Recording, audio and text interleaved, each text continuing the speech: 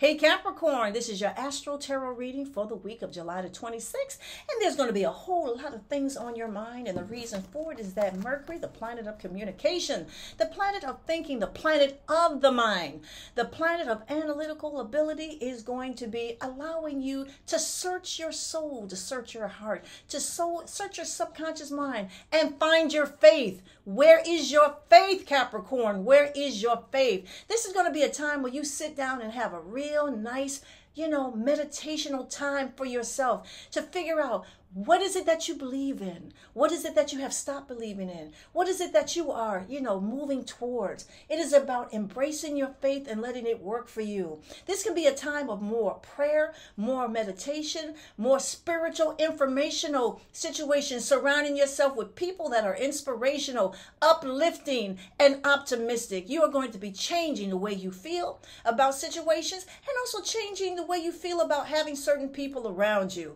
Yes. So listen, I got my tarot cards, and let's see what the message is for you this week, Capricorn. Let's see what the message is for you this week, and it says exhaustion.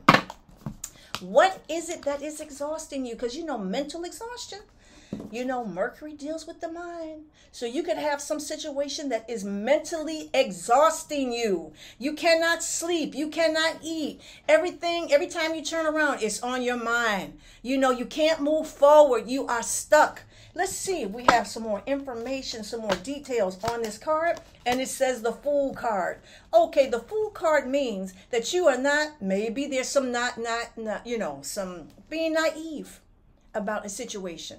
Maybe you have trusted in someone that you should not have trusted in. Maybe this is challenging your faith. It could be a family member. It could be a loved one. It could be a lover. It could be a friend.